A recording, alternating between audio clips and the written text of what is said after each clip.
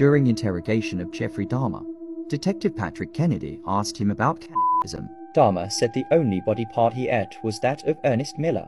He ate Miller's biceps because he had big biceps and wanted to taste human flesh. Then, somewhat irritably, he told the detective that he didn't want to talk about it anymore.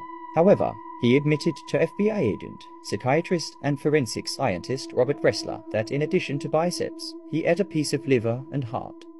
A possible reason why he withheld this information from the detective is shame, since he began to communicate with the detective literally after the arrest, when he felt completely overwhelmed and devastated, and he was embarrassed and ashamed to admit to cannibalism.